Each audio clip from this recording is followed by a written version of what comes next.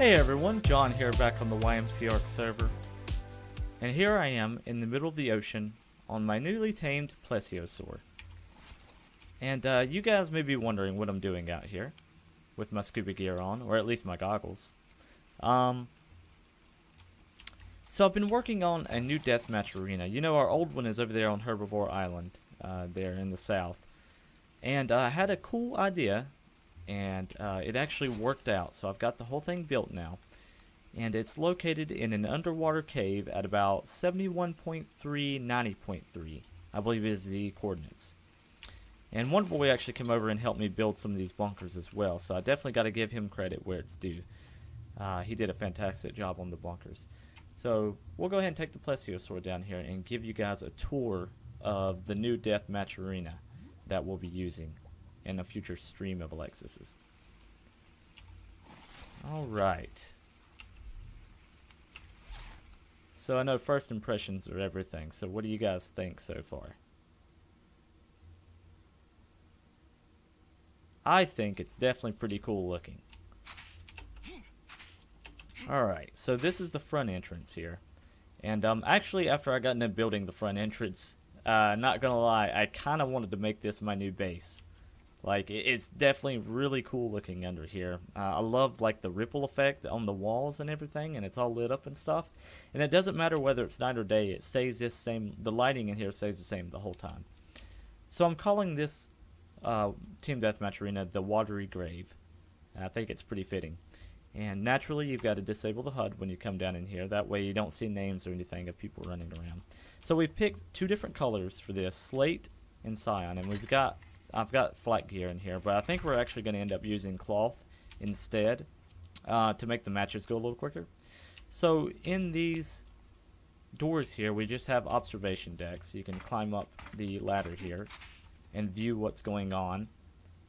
And as you guys see, I've went with a stone metal theme. And I know with all the torches on, you're still getting that bloom effect, but with the torches off, it's still well lit up down in here. The torches are just for like aesthetic pieces right now, really. You don't get that bloom effect down here with the metal because there's no sun or no source of light, really. So the metal just looks really cool. It looks just shiny.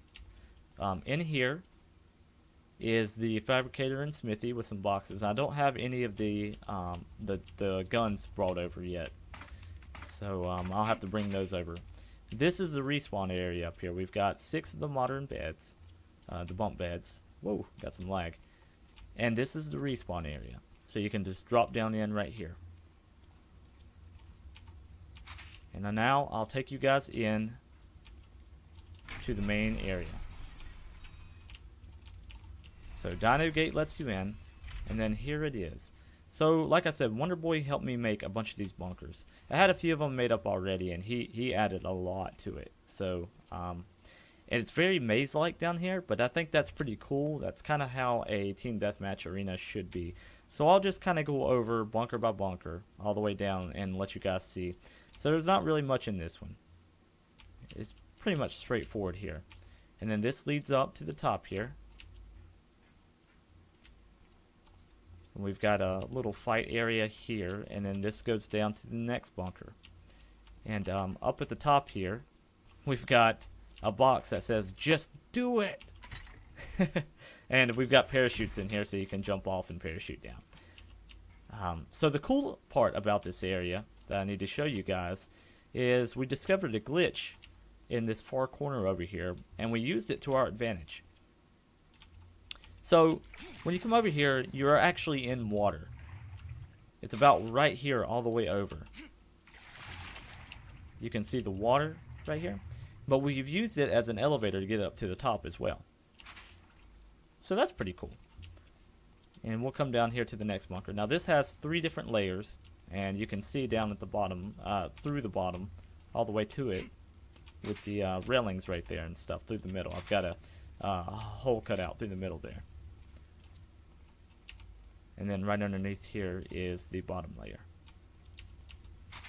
And we've got a bridge going all the way across, and most of these bunkers are connected to each other, except for like the ones in the middle here. These aren't really connected. You can go in here, And then go up through here. There's another bridge going across, leading up to this big bridge that goes all the way to the back of the arena back there. And just a bunch of different areas that you can go and shoot from and get angles on people. And I'll go ahead and take you guys back to this area now. So I've went with like a the metal railings go all the way up to look like a steel wall over here. And I thought that was pretty cool look. And then this goes all the way down to the bottom, and you can run down along the bottom here with the pillars and everything. I don't know if we have enough cover in here yet. There's probably still some work that could be done to make it a little better, but for now I think it will work for sure. And then this down there is where the plesiosaur is at. You can see him looking at us. And then this just goes along right here, right over the entrance, all the way to this middle sniper tower that we have. And you can go up here and look off and shoot and do whatever you need to do. Pretty cool stuff. Go ahead and drop down.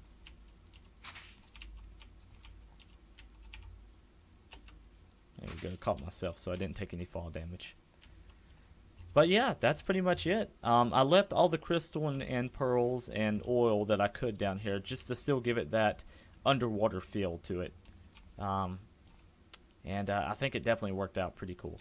So that's going to be it for this tour. I'll definitely be posting some deathmatch matches after we do the stream.